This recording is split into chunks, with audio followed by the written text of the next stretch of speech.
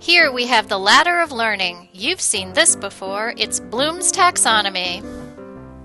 Starting with knowledge and awareness,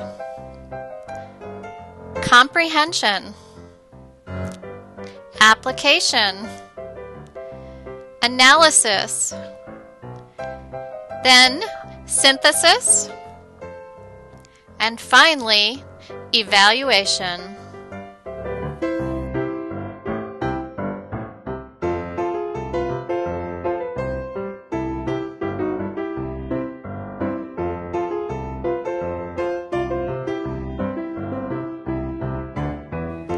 The pathway begins with knowledge in one discipline. Apply the knowledge in one discipline. Apply the knowledge across disciplines. Apply knowledge to real-world predictable situations. And finally, apply knowledge to real-world unpredictable situations.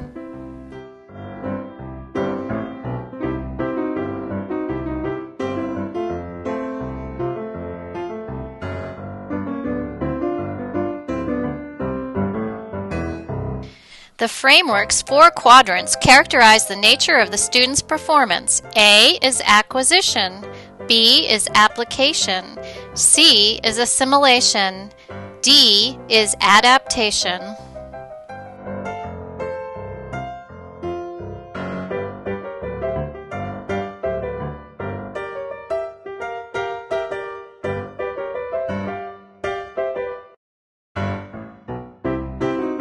Students learn map reading skills in one discipline, social studies.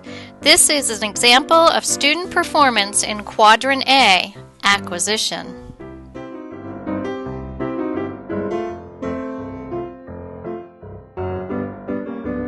If students use those map reading skills to analyze maps to understand the role geography played in the Civil War battle of Little Round Top, it's an example of student performance in Quadrant C, assimilation.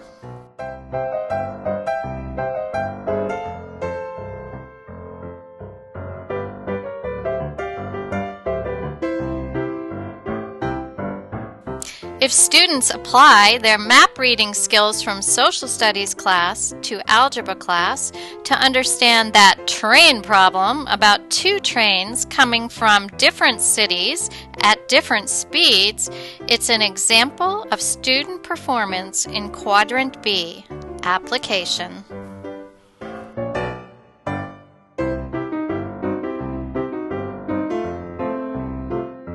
If students pull together information from a variety of maps such as topo maps, street maps, and groundwater maps in a service learning project to help build a community bike path, it's an example of student performance in Quadrant D, adaptation.